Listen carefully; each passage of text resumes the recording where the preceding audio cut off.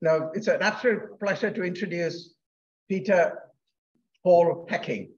As I mentioned, towering personality in every respect, wonderful sense of humor. We are delighted he is with us. Great scientist. He was recommended, he trained with our previous speaker, Hans in Tween, but the connection goes back. Hans was trained by Peter Sturck. Both Hans and this Peter trained with Peter Sturck and Elizabeth Bell. So this is a whole family of Dutch scientists who have got a connection with the Firestone. So brief background about Peter. Peter did his undergrad training in Rotterdam, then did his med school in Groningen. Again, we have got a connection. We have had Professor Dirkie Postma and Hugh Kirsten visit us a number of times. Hugh trained here with Paula Byrne for a couple of years. Then he did his training, his PhD with Peter Sturck in Amsterdam. And now he's working and training in clinical medicine, finishing his pulmonary training, last year of pulmonary training in Rotterdam with Dr. Intveen. So illustrious career, done a lot of work in using the U-Biofred data set, which is going to talk to us of integrating omics data and analyzing it and implementing it in clinical care. So it's an absolute pleasure that he is with us. He was sent to us for 3 months of clinical placement. We hope we're delighted to have him here. All our colleagues in the lab enjoy working with him.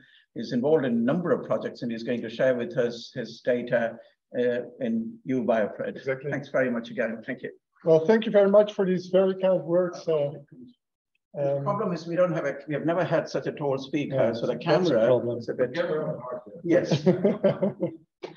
I almost can skip my first slides. Let me see if it works. Because I start as well because not everyone knows me here. So who am I?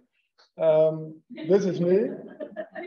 And I am from the Netherlands. And as you can see here, you've seen the map before. This is the Netherlands. I was born and raised in Rotterdam, which is a beautiful modern city. Then I studied in Groningen, just like Dr. Nier told me. I did my medical school there. I went to Amsterdam to the AMC, which is currently called the Amsterdam UMC, which I did my PhD training with Peter Sturck and Elizabeth Bell. And now I'm back in Rotterdam, luckily, on the Franciscus Gasthuis, and I'm finishing my clinical training to become a respirologist. It is good to know this is the Netherlands. And if you compare it to the map of Canada, I put the Netherlands in there. You wouldn't see, but it is down here. Our country fits in Lake Huron. So that's important to know. So the next question, but Dr. Nier talked about it as well, is why am I here? Is it just because of Lake Huron, you would say? Not entirely, but partly it's true because me and my family had a wonderful week on the lake. But more important, I did my PhD thesis together. This is when I defended it together with Peter Sturck, who is here, and Elizabeth Bell. You can see Anneke ten Brink, who does work on well, lots of work as well. And I defended my thesis entitled Severe Asthma from Burden to Biology, and which was mentioned before as well. Hans in het Veen, who is just sitting here in front of us here, did his PhD with Peter Sturck and Elizabeth Bell as well, but only 18 years before, I think. Something like this. Even more. 6 years before also. So I'll tell you a little bit about the work I did during my thesis. And my thesis consisted of 3 important chapters. It was about epidemiology, about mechanisms, and I talk really short about a registry, which I put time in as well during the time I was doing my research. And it's important to have some context because currently we live in 2022 and severe asthma has changed a lot the past decades. And until 2010, but you could even say until 2015, this is how the GINA guideline of the treatment of severe asthma looked like. So here are the mild patients who have occasional symptoms and the severe chronic asthma. And you increase the dose of inhaled steroids. You add leukotriene antagonist or theophylline. You add oral steroids or even steroid-sparing drugs, which was omalizumab mostly in that time. And all these patients were called difficult to control asthma. So the patients with uncontrolled disease, they were on the right side of this figure. In 2011, Hans shortly mentioned it as well. Elizabeth Bell published a paper to distinguish between difficult to control asthma and severe asthma, because severe asthma are the patients that may have an indication for the novel biologic treatments.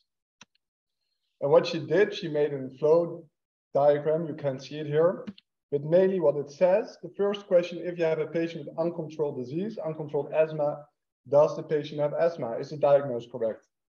If so, and that's why all the e-health study is done as well, is the inhalation technique correct? It is very important. I'm so sorry to interrupt for a second. We're getting messages that there's some problem. The slides are not projecting or moving. Okay, I know what's wrong. So we need to new share, then we do this one. I think it's. Can you ask if it works now? Can you just put in the chat and see if it's working? You just move up and down and see the slides are not moving. You just ask the audience and perhaps. Does it work? Could someone in the chat tell me if they see the slides now? Yes, working. Perfect. Sorry about that. Well, you just missed some pictures about Canada, so the most important data will still come. So the first question, does your patient with uncontrolled disease have asthma, or is there something else? Is inhalation technique correct? Is the compliance of the using the medication correct? Is there any remaining exposition to allergens or other expositions on work or other things that can aggravate the disease? Or are there important comorbidities which are untreated and can cause uncontrolled disease? So in my thesis, I make my own figure to try to understand what is the difference.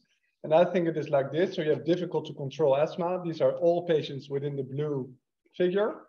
Let me check if it works to be sure. I think it's working. It's working? Seems to work now. Perfect.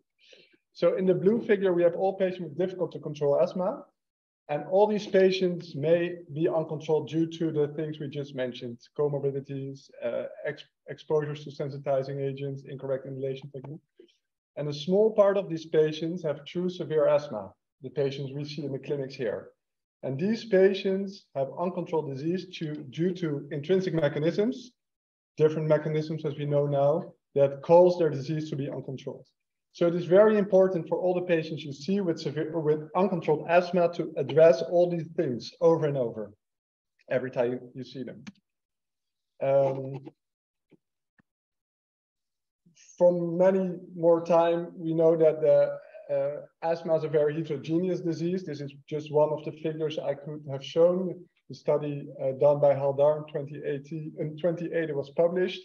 But it's just to show that asthma is not just one disease, but very heterogeneous. There's many different pheno and endotypes. For example, in this cluster analysis, which shows different phenotypes, some patients have high symptom burden and low airway inflammation, low eosinophilic airway inflammation. Other patients have very high eosinophilic inflammation without any symptoms or with many symptoms. So, and these are just a few of the important issues in severe asthma. Based on literature review, we try to give it a name, and we made this figure, and this is just theoretically, but it is good to know, to realize asthma is not asthma, or it is asthma, but there's more than just asthma. In this figure, we show that on the left side you see childhood onset asthma, on the right side adult onset asthma. Non-eosinophilic asthma and eosinophilic asthma. These are some of the main phenotypical features of the patients. But even within these, there's patients which have occupational asthma. We have elite which have asthma. Patients with many exacerbation, which sometimes is called exacerbation-prone asthma. Aspirin exacerbated asthma, occupational asthma, which is either eosinophilic or non-eosinophilic. Asthma related to infection, cigarette smoke, asthma. And this is, well, theoretically, so this isn't perfectly how it is, but it is important to understand if you see a patient, there's many more than just, there can be many more features that characterize their disease than just the obstruction. So what were the aims of my thesis? What is the prevalence? I shortly talk about this. What is the role of comorbidities in uncontrolled disease? I shortly talk about this as well. And then I go a little deeper into the mechanisms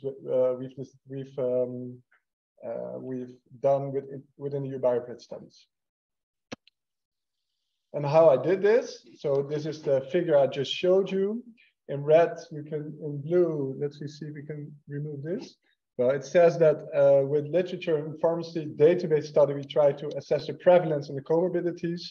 And with eubioprate, we try to assess the real mechanisms in patients that remain severe, that remain uncontrolled. So why is it important, the prevalence, or what is the prevalence? Most papers still say that 5 to 10% of patients with asthma, adult patients with asthma, have severe asthma. Mostly there's no reference to this figure, or they use the ERS-ATS guidelines of 2014, published of the first author was Fen Chang from London. And what he says in this paper is that, however, figures of 5 to 2% of the total asthma population are often estimated. Little is understood regarding the prevalence. Other papers refer to Peter Barnes' paper, 1998, and they say that most patients with asthma are easily diagnosed and respond to standard treatment with a short-acting inhaled beta-2 agonist for symptom control and long-term treatment. Doses up to 2,000 micrograms of inhaled corticosteroids. Approximately 5% of patients do not respond to this. With the information we had, with the paper from Elizabeth Bell, we tried to assess the real prevalence of severe asthma.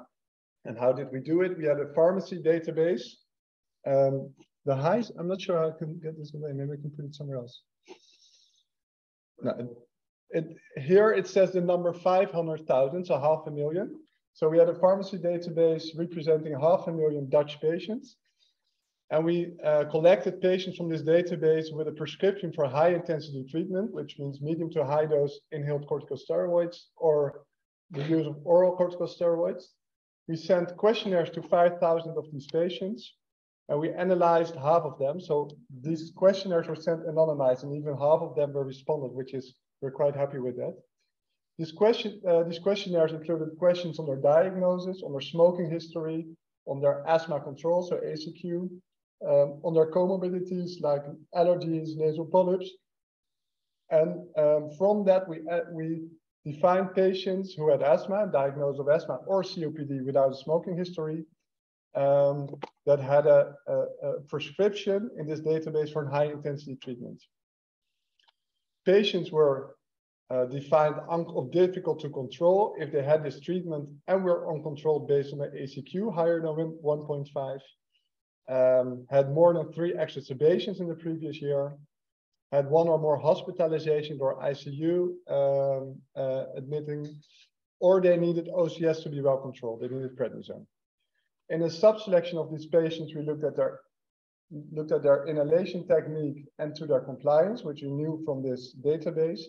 And we said if these patients were uncontrolled, they had a good adherence to their medication. So they collected 80% of their prescription and they had a correct inhalation technique. They were called severe asthma. So we tried to assess most of the other confounding factors.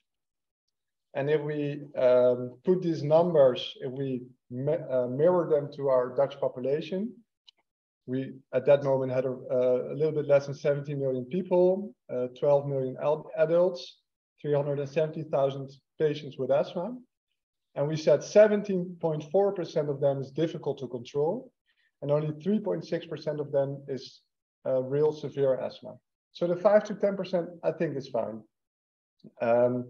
We did a very liberal, the reviewers asked us to do very liberal calculation as well, with a very low collection of the medication, and then still it is only 4.5%. So I think the message is only a very small percentage of all patients with severe asthma really have severe asthma, and these are the patients we see in clinic, and we see in our clinics as well. And these numbers were even taken, because they're sometimes criticized, even taken by the new GINA guidelines, so people believe in them. But the most important question is, why is severe asthma important? Well, as many as many studies have shown, and this is just one of them, is that the majority of asthma costs is due just to the small amount of patients that have severe asthma.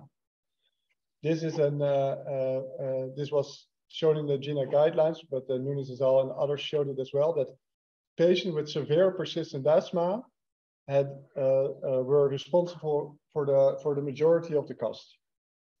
So it is to know who these people are, and it's to treat them in order to get the cost down and the burden of disease. We know these patients have more comorbidities. In red, the patients with difficult to control asthma. In white, the patients not with difficult to control asthma. And we saw they had more obesity, anxiety, depression was more prevalent, cardiovascular disease, and even gastric reflux disease was more prevalent in these groups. So it is important to look at this as well when you see patients. And we saw a recent published paper by our colleague Katrien Eger. These are all patients who are on OCS. So patients you see in your clinic who have severe asthma using prednisone. 30% of them were adherent but had a poor inhalation technique. And almost half of them were non-adherent to their medication. So this would conclude that only a little bit more than 20% of the patients on OCS would have an indication for a biologic treatment. So it is important to know there's more than just the biomarkers, but look at the whole patient. So these were the studies we did on prevalence and comorbidities. And I'll now tell you a little bit more about our UBioPred studies, more about the mechanistic work. UBioPred is a large European study, which were included 20 centers from 12 different countries. Many pharmaceutical companies were included as well. And it stands for unbiased biomarkers in the prediction for respiratory disease outcomes. And the aim was to configure the handprint of the severe asthma patient. And the handprint consists of different fingerprints. Fingerprints being the different omics, breath omics, transcriptomics, metabolomics, also the questionnaire, so demographic information, ACQ, AQLQ, and we try to define the handprint and the fingerprint of the different patients. We included 525 patients with severe asthma, 100 had a mild asthma, 100 healthy controls. We included children as well, but I won't talk about that today. We saw them at baseline, and on the next slide, I'll show you what we've collected from all of these patients. So we did a clinical assessment, so all demographic data, exacerbation data, many questionnaires. And for the omics, we collected nasal brushings, breath omics, nasal brushings. We collected breath for the eNOS and the GCMS, so breathomics. We collected sputum, which we did lipidomics, proteomics, and transcriptomics on. We collected in some patients bronchial biopsies and bronchial brushings. We collected blood and we collected urine. And the first overview paper was published in 2015 in the ERJ. And this is just show what patients in this cohort look like. So there were 308 severe non-smoking patients, severe asthma non-smoking patients. 110 severe asthma patients were smoking and ex-smokers, more than 10 pack years. Moderate asthma patients and the 100 healthy controls. They were all significantly different over the groups, which doesn't surprise us at all, obviously. And we saw that the patients with severe asthma had higher eosinophils in the sputum as compared to the moderate patients. Their FeNO was quite comparable. And we saw more nasal polyps in patients which had severe asthma as compared to moderate asthma. So I'd like to discuss two studies with you. The first is the transcriptomic analysis on patients, severe asthma patients with persistent airflow limitation. So these are the patients we see in clinics as well, which are the patients which remain to have obstruction despite optimal treatment in our, which we can give currently. We know that it is present in a substantial proportion of severe asthma patients, and we know it's in about half of the patients in the UBioPred cohort. We know that if patients have persistent airflow limitation, it is associated with a higher number of exacerbations, increased mortality, and the eosinophilic airway inflammation is more often present in these patients. But at that moment, it is 2017. We're 5 years further, and I've learned a lot these last 2 months about persistent airflow limitation or persistent obstruction in the patients. We really didn't understand the underlying mechanism. So we defined a persistent persistent airflow limitation by a post-bronchodilator FEV1 FVC ratio lower than the lower limit of normal. This was the formula which we used, which was published by Kanya, which was the PhD supervisor of Peter Sturck, which is quite interesting to tell. And for the transcriptomics, we used this platform. Johnson Johnson did the analysis for us, who were a partner in a UBioPret study. So we had the transcriptomics of nasal brushings, in sputum, in bronchial biopsies, and in bronchial brushings. There was no complete overlap between the samples, which is the biggest flaw of UBioPret and I think this analysis. So we did have sputum in 64 patients, but we didn't have for all these 64 patients also the brushings, the biopsies, or the nasal brushings. In some patients we had, but in most patients there was either the sputum or either the other analysis, which is, well, we can't change it anymore, but should have designed it better. We did a gene set variation analysis on these data. And what is gene set variation? It is an analysis for transcriptomics you use in heterogeneous diseases. We know asthma is heterogeneous, and it is quite strong in these groups. And what does it do? For all these patients, so for sample 1, 2, 4, etc., we had all the genes, the expression of the genes. And we knew from literature that some group of genes or gene sets were associated with certain things, such as eosinophilia, such as Th2 or T2 inflammation, the different treatments they had, or bleomycin-induced airway remodeling in urine models. So we had 105 predefined gene signatures. The title of UBioPret is unbiased. This is a semi-biased analysis, you should remember, because we didn't have an open look to. 105 predefined gene signatures. And from all of these gene signatures, we calculate an enrichment score, which is a combination of the expression of all these genes in one of these signatures. So for each patient, we had 105 enrichment scores. We compared enrichment scores between the groups, patients with persistent airflow limitation versus patients without airflow limitation. And we used a generalized linear model. We covariated for smoking, for prednisone use, and for years of asthma diagnosis. And I'll show you later why, because this was different between the groups.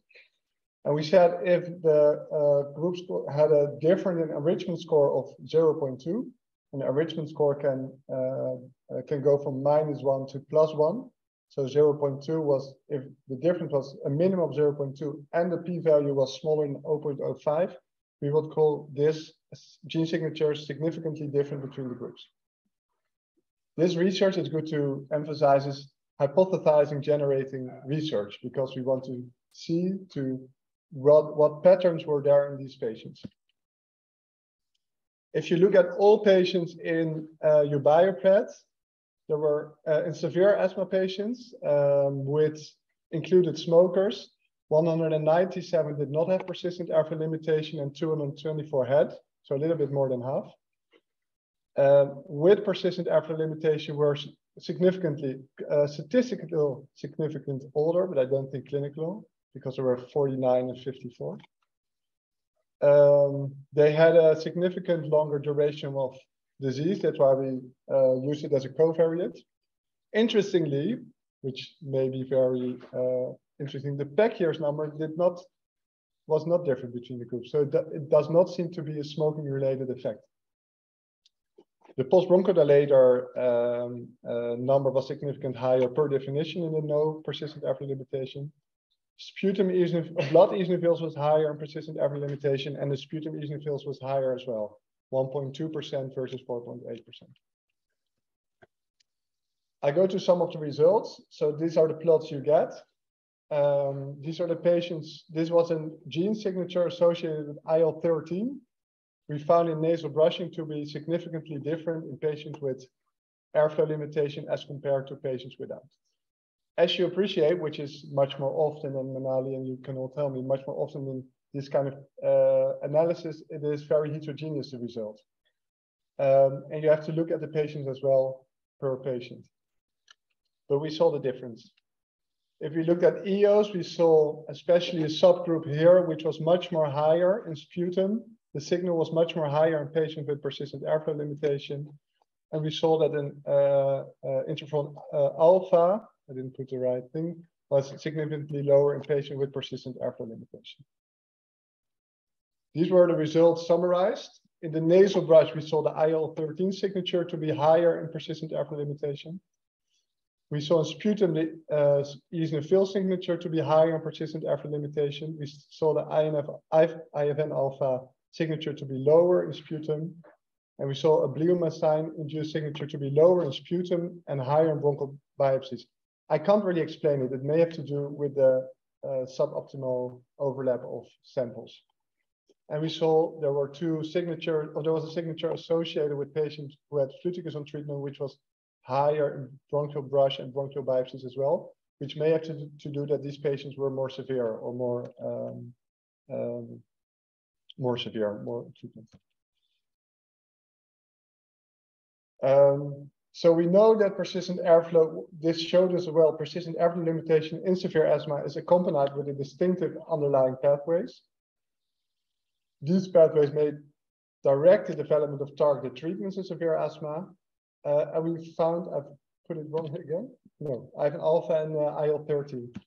Well, IL-13 I've learned a lot about past months, and about the mucus I wasn't very, not as aware of as I know, which may have to do with the persistent airflow limitation, that the IL-13 pathway causes mucus, and this is the reason patients keep being obstructed.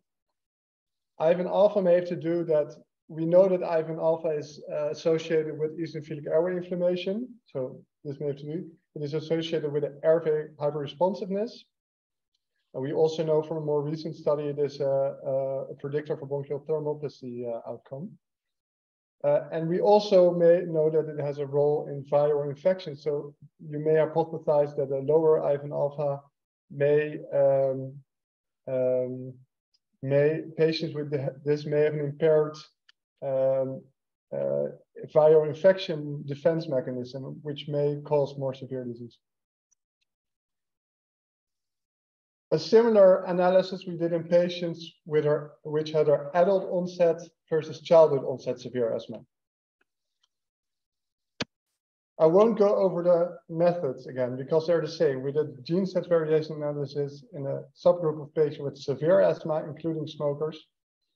And we did a gene set variation analysis. And I'll go, this is, I think it's interesting. The eosinophil signature was higher in patients with adult onset severe asthma, which may not surprise us either because we see them have more eosinophilic disease in our clinics as well, in the bronchial brush. And there was a mast cell signature, and I'll go a little bit deeper on this as well, because I think that's interesting as well to discuss later on. Both in sputum and in bronchial brush, we saw the mast cell signature was significantly higher in patients with adult onset asthma, both in sputum and bronchial brush. But even especially you see in the sputum sample that there is a subgroup of patients with a really high mast cell signature. There's a group with adult onset asthma who don't, and a group who does. So what we first to summarize all the results, we found, as I said, the mast cell signature to be significantly higher in sputum. We found the eosinophil signature to be significantly higher in adult onset asthma, and the mast cell signature here as well. There were two signatures who tended to be significantly different. That's why they're orange, which were higher, the Th2 high signature and the IL-13 signature to be higher in patients with adult onset asthma as well. So we wanted to look only at the patients with adult onset severe asthma. And we divided them the mast cell high signature versus the mast cell low signature. And we just had a look at these patients. So these are all patients with severe adult onset severe asthma. The mast cell gene signature that were used consisted of these 6 genes. They were published in 2017. So just at the moment, this was published as well. And if we compare these patients, which is quite interesting, I think, we see that they were all having adult onset asthma. However, age of onset was higher in patients with the mast cell signature, and the duration was shorter. So they had a higher, they were older when they got it, and they had a shorter duration of disease. Interesting, the atopy did not differ between the groups, so you may not think it is all atopy driven. And sputum eosinophils were significantly higher in patients with a mast cell signature, 1.2% versus the 20.7%. This is, I plotted here the figures for the mast cells. As you can see, these are the patients with the sputum eosinophils in the, or the mast cell signature, which is low, and this is the mast cell signature high. So there are some with no eosinophils, but most of them have sputum eosinophils, as this is the percentage in sputum. So it is quite high, most of them. So what we concluded is that patients with adult onset asthma who had a mast cell signature or may have mast cell involvement had later onset of disease, had more eosinophilic airway inflammation, and I think interestingly, atopy was comparable within this group. It isn't all allergy driven. So to conclude my whole talk, I talked a little bit about the prevalence of severe asthma. I showed you one slide about the work on comorbidities we did. And I showed you 2 of the studies we did on to look how can we detect mechanisms associated with severe asthma. But it's important to look at the future as well. Well, Hans had a great look into the future. And just a small part of that is the, in my view, is a registry. So here is the figure I showed you before. And I think epidemiology is part of looking at severe asthma. Systems biology is looking at severe asthma. And I think you, I think you can all collect this in a registry by repeatedly collecting data, including questionnaires, including demographic data, including data on exacerbations, but also data on biomarkers, blood, pheno, sputum, which we don't always do now, or most of the times don't do, which can guide us to give a better, well, more targeted treatment, and we can go to systems medicine, what we call. So during my research, I was involved in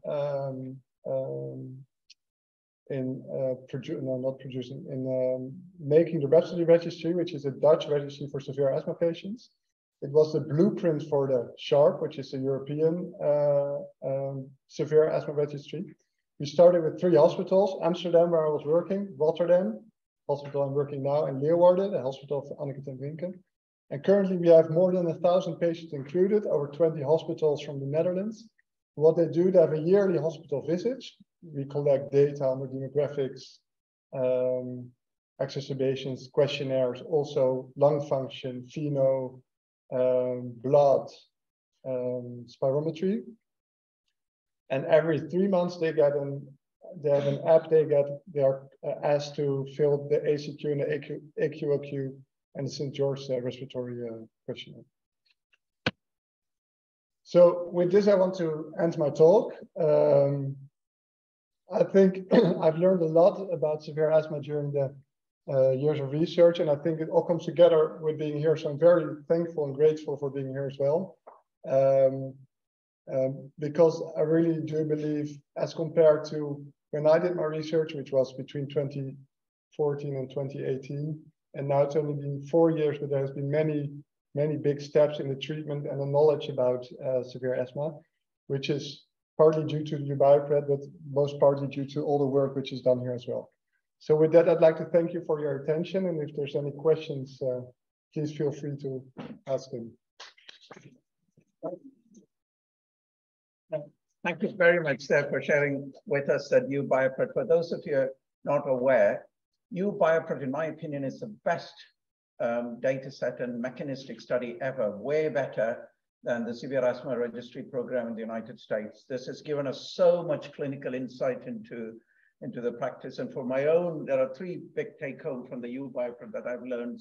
I don't know if Roma Semi is online, but Roma started a program here on ILC2 biology, and a lot of our research on ILC2 was driven from the information we got from UBioProt. The second very, very important aspect of this is the IL-13 signature and the mucus that we have followed up on. We now started the mast cell, but we'll discuss that later, but slightly different interpretation of mast cell biology than what this data shows, because you've got a subsequent paper recently published from Fan Chung, which we'll talk about. Any questions? We'll start with, and by the way, again, this Peter's paper, that 2014 Jackie in practice, that figure that he showed is one of the most displayed figures of all in asthma. So the Halder analysis is probably the most shown.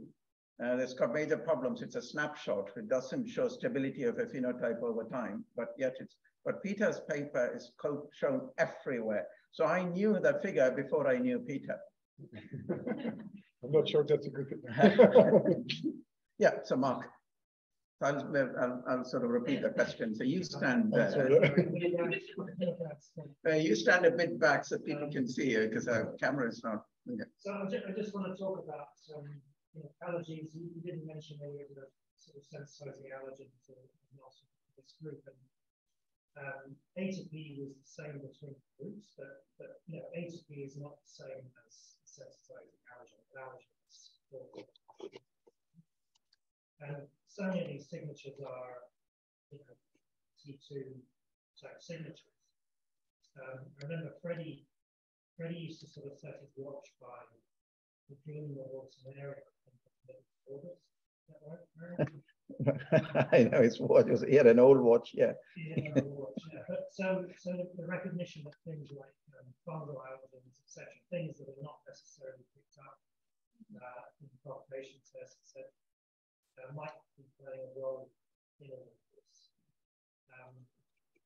Do you have any thoughts? Well, I totally agree, because I believe so that's the good and the bad thing about these studies. As I said, they are hypothesizing generating. So, and you really have to look into the data and into the patient and compare the groups, because this was a subgroup analysis, as you can appreciate. So I don't have the data. I didn't look at the specific sensitizing allergens, for example. But I certainly believe this can play a role in these patients. And we see these patients as well in Holland, and I've seen them with the clinic with Dr. Meir as well. Like patients which had an adult onset asthma, and they're quite severe. And I think this study, the the analysis I did in 2017, sorry, I have to stand here. I'm still looking at you. Can really underline the thoughts, or can give us food for the next step to do these analysis, and indeed look at different sensitizing allergens. So I really think this can help us making the next step. But I didn't do the analysis on the typical sensitizing allergens. Sure. So just to follow up to that, actually. Just to repeat the question for the audience, Mark Lasher is commenting on the relationship between specific allergens and allergies, just not sensitization. It's a point he was making, and how this the analysis relates to allergy. So can I just share that a little further? So a few years ago, Aaron and I co-supervised a master's student who we looked at blood responses to a very wide variety of fungal allergens, fungus and smuts, and bacteria. And the problem with looking for sensitizing allergens is that there are potentially thousands of them. And of course, any skin test panel of about 20, 22, but it's still adage about absence of evidence. If you're not looking for something, you don't find them. It's just a big hole in your knowledge, which I think is potentially a problem with some of these patients, because you just never know what their environmental treatment Just to repeat the question, comment again, Mark was commenting that sensitization is IG mediated and we're only testing a limited panel. There could be other mechanisms by which a particular allergen or bacteria or fungus could drive an inflammatory response. And what he had demonstrated, his student demonstrated, is that he could directly stimulate T lymphocytes to drive an IL-5-driven process. It may not really be an IG mediated process. One has to be more careful relating allergy sensitized or an allergen or something that you're exposed to a biological response. Yeah, Jay. In the UBioBread, you described all the different types of samples that were taken: nasal brush, bronchial brush, biopsies, and so on. Blood. Is there the opportunity? I'm trying to merge the talks. Merge sort of a future state versus the current state, where maybe something like a nasal brush, which we've all become very accustomed to over the last couple of years, could be used in a distributed model and use it. You're talking about sputum and eosinophils. You can kind of watch and how someone responds to therapy. Is there the opportunity to, at least, has anyone in UBioBread talking about nasal brushes and is there a signature that it may be treatable in the nasal brush that can be monitored remotely and health-wise? Maybe even, not even really quantitatively with RT-PCR or sequencing, but even lateral flow, which we've all become used to. Is there any conversation about moving towards distributing these types of signatures and monitoring these signatures in the community? Yeah, it would be very interesting. And I think I generally believe we first have to understand what is happening in this patient and how it works. And you're looking for a biomarker, right? An easy to use biomarker at home. I believe in order to have a good at home biomarker, which really can help us further, we need to understand what is happening. And if you know what is happening, then you can measure. And if you're just measuring and you see some signal, then you may try to use it to guide therapy, for example. I'm not sure if that's the way to go. The UBioBread study was designed, it says unbiased, to first have a look to identify the signals. And they use these results for different studies to be designed to, for example, look in the nasal brush, whether we can use it as a biomarker to identify certain patients with this and this characteristics or this and this underlying mechanism, which may have a beneficial effect from this and this treatment. So I certainly believe that the data is there, but the original design and what it is used for is just have a broad look, have a large patient group, have different novel statistical techniques just to look what is happening. And that's what we try to do here as well. Obviously, what I showed as well, in the last we try to look at these patients well, what is happening. But I believe if you really would want to develop or validate a biomarker, you would need a different design. Yeah, it's a very important point. There's a major drawback of a UBioBread, which we need to consider. Now, nasal brushings would give you an insight into mechanisms. It might be a surrogate for something in the airway to understand mechanisms, but the major drawback of UBioBread is UBioBread made no attempt to adjust treatment based on these signatures. Yeah. So you've got absolutely no information as to whether this information, when utilized to make clinical decisions, could lead to better outcomes. That was never the purpose of UBioBread. So it has been heavily criticized that this has not made a huge impact in disease management, but which is not actually true. We have used this information heavily. And I'll comment later, there are no questions around, we got a few minutes, 2 instances where we have utilized this information from UBioBread to advance our patient management. I'll come to that. But that's made the criticism. Yes, you can use it as a surrogate, what is in the nose. And one of the papers did compare and show distinct profile in children versus adults, right? I mean, the brushings showed a different message in children as opposed to the adults. But that's a criticism. We have no evidence whether this would translate to any therapeutic. And I want to loop you into this. Whatever, the point of care sort of biomarker. Yeah. What about the eosinophil monitoring?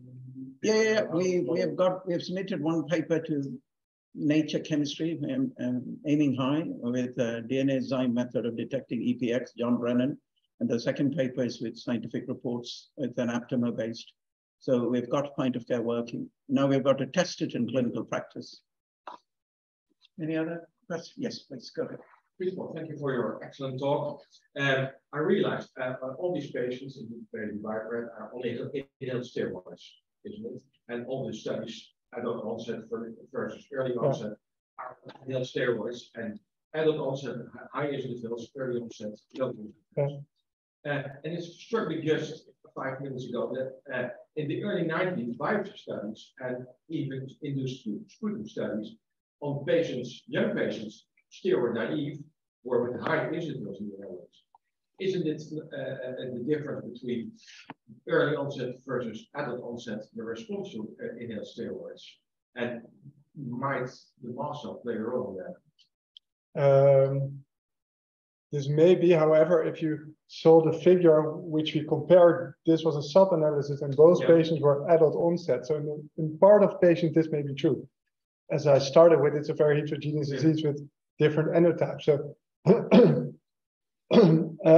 I don't think we can conclude that this, from the studies we've done, that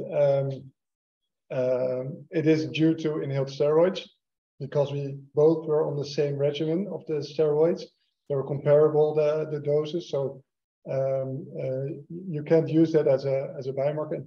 Even though we saw that patients with childhood onset asthma versus adult onset asthma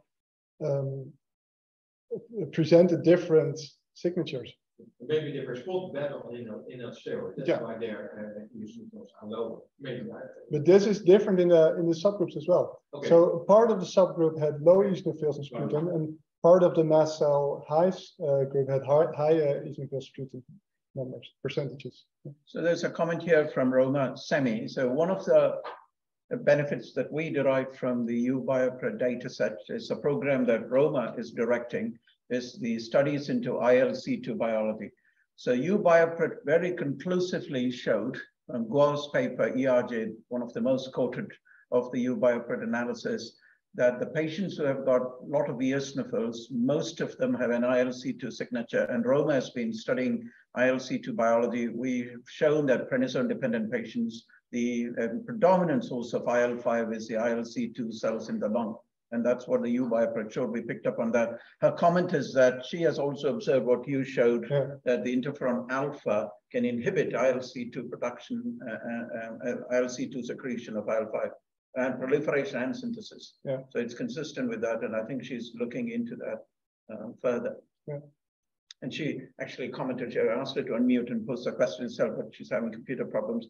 She would like to discuss this with you in person on ILC2.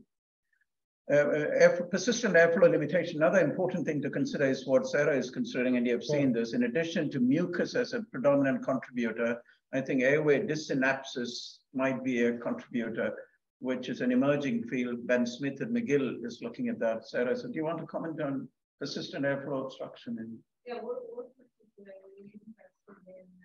Maybe, sorry. Do you have a microphone? Yeah, I don't have a microphone. There is a microphone. But that won't project to...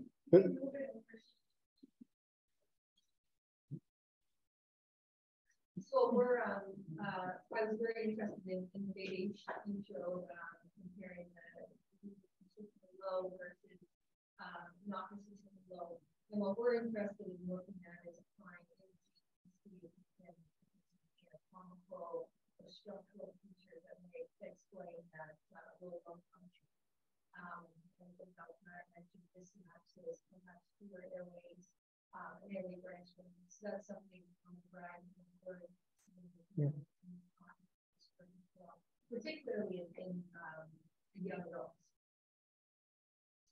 Again, I've shown this the text. I don't know if the two aspects that of persistent airflow obstruction, in addition to smoking and prematurity at birth, could be mucus plugging the airway, and dysynapsis, which is a broad term that encompasses reduction airway number, branching morphogenesis, and a number of other factors, anatomy, fractals, all sorts of things that lead to airway anatomy.